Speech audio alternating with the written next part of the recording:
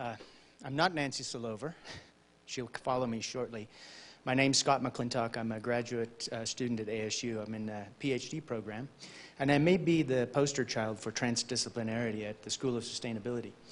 I have an MBA and a 2-decade career in professional business selling in the consumer goods industry. And I was drawn to scientific communication right out of the box. So my interest resides in the area where we do advocate.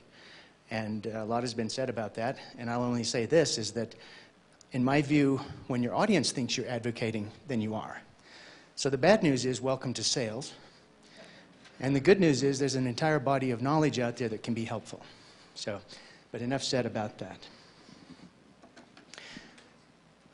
What I want to talk about and what we want to talk about is that ASU has developed under the Walton Initiative the Center for Integrated Solutions to Climate Challenges.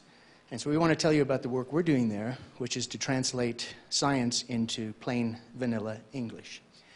And what I want to do is just basically set the table, and none of these slides will be a surprise to you, but things to keep in mind as we move forward. This quote was taken from the NRC a few years ago, and we think it provides us a nice core ideology for our organization. Communication between scientists and decision makers has always been a challenge, and then I'll just jump to the bottom. Before we can convey our information, it needs to be synthesized and integrated so that relevant facts can be communicated in a useful form. So that kind of tells you what we're about and what we're trying to do. You've seen this slide before, and with apologies to those who developed it, I show it only to tell you this is the lake we're swimming in, and we try to communicate with practitioners and decision makers. And our professionals in urban planning and water planning mostly reside on the left-hand side of this lake. And so the dialogue that we attempt to undertake frequently looks like this. When we talk about climate science, it's rather complex, and we try to put that into some sort of linear language and transmit that, and our audience develops some sort of an idea. And it may be completely different from anything that we really intended. And frequently, no meaning is transferred whatsoever until there's some sort of visceral personal experience in the audience. And then, of course, we have the competing voices. And you've probably all seen this. I just pulled it off of the internet. Per draft AR5, climate models fail, spectacular miscalculation. All of our winters in the last 10 years have been cooler, by the way. And then it just, keeps crowding in until our climate dialogue is gone almost altogether. And again, this is the environment that we're working in.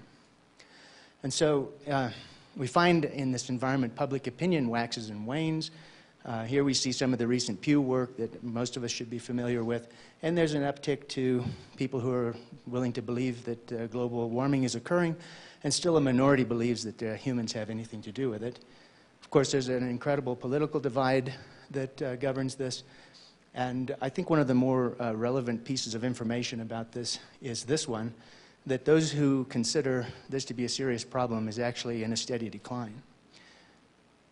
And so as we deal with practitioners in our Center for Integrated Solutions to Climate Challenges, we find that what they want is simple, clear language, understandable, actionable, something that can be used for decision making.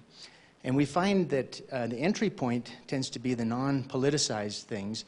And surprisingly, regional climate assessments in terms of water runoff scenarios are entering that arena, surprisingly, because it has once been contested, and yet we find these people who have to now build 30-year runoff scenarios. They're coming to the very people frequently they may have criticized. And of course, urban heat island, things like that. We have that visceral personal experience in many cases, which drives the need for actionable information. And so with that, I'll hand off to my colleague, Nancy Selover. Thank you very much.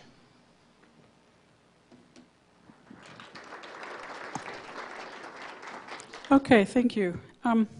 So we have set up the Center for Integrated Solutions to Climate Challenges. We're part of the Global Institute of Sustainability, and we're also part of the Walton Sustainability Solutions Initiatives. And climate change and responding and adapting to climate change is really a sustainability issue. So our mission is to provide integrated research-based decision tools and services aimed at management and planning challenges for urban decision makers in the face of climate change and uncertainty. So we picked the urban heat island as our first issue. We're almost in our 20th year of drought, so water is a major issue. We have one of the hottest cities in the United States. This is climate change now for the people that live there. We picked this because this is what the people locally want to know and want to be able to adapt to or mitigate and work on. That's their problem, and we want to be able to help them. Also, urban areas in arid regions are a very fast-growing type of urban area, so we think lessons learned and things we can develop here will be transportable to other places, because ultimately we want to be global as well. The urban heat island is not, has no political baggage. There's no one in the city of Phoenix that will argue with you that we have changed the climate in the city of Phoenix. It's just not going to happen. So what we have had is a rapid urbanization from a very small town in an irrigated agricultural area that's grown quite rapidly over the past 100 years. And what happens is, as we've replaced these irrigated agriculture and natural desert surfaces with our urban pavements, we've increased our temperatures enormously, particularly our nighttime minimum temperatures. So we're now about 12 degrees or more warmer Fahrenheit than the surrounding rural areas are at night. So we have a website. This is what it looks like. And what we've done is we've picked 6 sectors. We have health, water, infrastructure, air quality, energy, and food systems. All of these sectors are impacted by climate. And we also have climate up here at the top, because it's overarching over all of these. There's different impacts in each of these areas, and they also have impacts on each other. So one solution that we might come up with for dealing with energy may impact our water resources, and so these things are interconnected. So we also want to give basic climate science in very small bites that people can understand, because we want to educate our stakeholders, the public, and the decision makers both. So we'll start with little things, graphic images and things like this in small bites to give them an idea of what goes on, why these things happen. So this is just diurnal heating over a dense urban surface versus over the natural or desert surface. You see we have conduction into the urban materials, so we have, it takes a lot longer for that heat to get out at night. Little things to help people understand kind of what's going on. The main focus of what we're doing, though, is with our researchers. We've had more urban heat island research done on the Phoenix metropolitan area than any other city in the world. And yet, there it sits in journals, and no one reads it. So all of the people in the city of Phoenix have no idea what we have learned about the urban heat island in Phoenix, because they don't read the journal articles. And they don't read them because they're hard to understand and hard to access. So what we've done is we've taken those journal articles and we are sending them off to a science writer, and the science writer then translates that science and information into plain English that is understandable to everybody, not dumbing it down, but just putting it in plain language, because we all know sometimes it's really hard to wade through the stuff you get in journal articles, and part of that's because that's what the editors seem to want you to do. Anyway, so we take the script and summary, and we also gather images, graphs, maps, photos, diagrams and things, and we put those together with the script, and we send it back to the researcher for approval. They're the main person. They did their research. We don't want to misstate what they did or their findings. We don't want to dumb it down, and we don't want to overreach their conclusions. So once they've approved it or edited it and approved it, we generate a video. So it's a little talking head, like a TED Talk.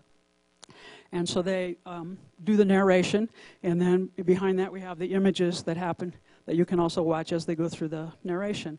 We also ask them to give us the assumptions for their research so that we know what those assumptions are, and we're asking them also to provide implications of the research from their point of view.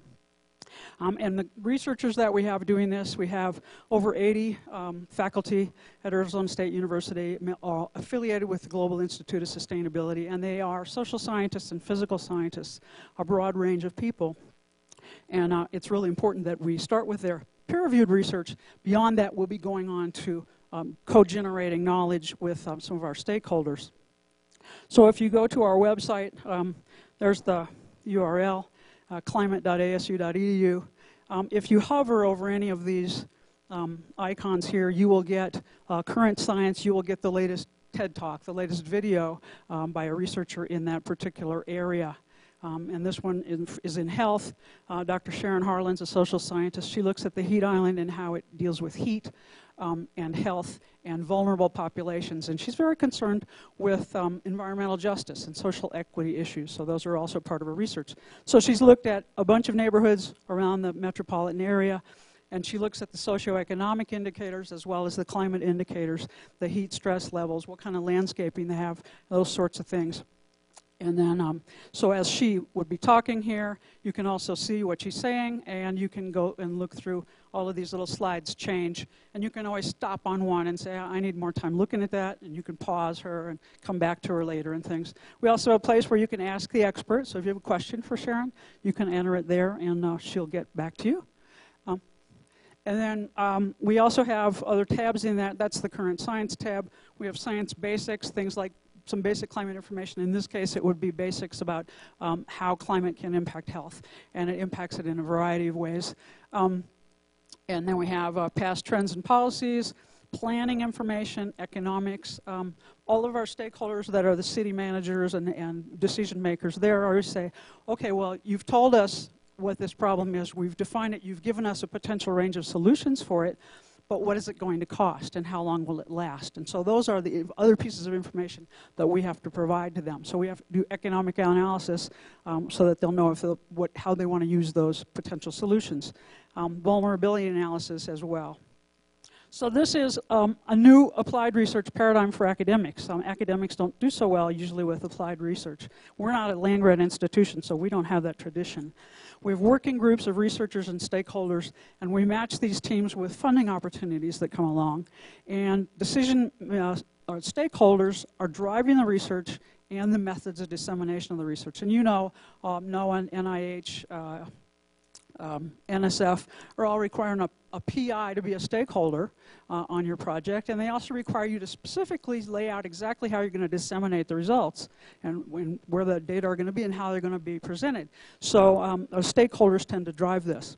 Two issues that are a little thorny for us are, firstly, the reward system for the academic researchers. It's published in Nature and Science or the top journal in your discipline.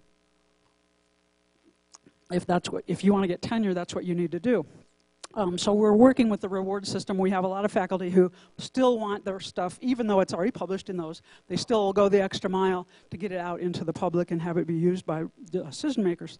The other thing is the time scales of research. The academics tend to go 1 to 5 years, depending on the grant or the project, and the decision makers really are looking for 3 months, maybe, hopefully, 9 months. We can stretch it out. So that's also an issue. We have cross-sector challenges, and I'm not going to go into all of these. The easiest one to talk about is the water-energy nexus. We can use water to apply to our landscape to cool naturally around our house, or we can consume water generating electricity and cool the house with air conditioning. So somewhere there's an optimum use of both of those resources, and that's what we're studying to find. We don't know the answer to that yet. Is this working? We're leveraging the Global Institute of Sustainability, all this faculty I talked about, and the research, and the Sustainable Cities Network. In the Phoenix metro area, there's almost every city has a sustainability officer. So they're looking towards sustainability, and they're looking for making their cities more efficient, and they're looking for us to try and help them find ways to do that. The Walton Sustainability Solutions Initiatives has a solutions extension group, like Ag Extension. It's a sustainability extension. They have a number of programs that work with sustainability, and we can leverage here as well. We also have the National Engineering Center for Excellence, and they do things like permeable pavement research and cool roof and green roof studies and those sorts of things. So we employ those. And the sustainability solutions people are helping us with actual projects with the city. They come to us looking for help in doing things like how do we lay out an urban forestry project if we want to add more shade trees. Do a greenhouse gas inventory, building efficiency studies, climate boot camps, green development along our light rail corridor, and making cool urban spaces and analyze how we can do that and what the economics of that's going to be. And that's it.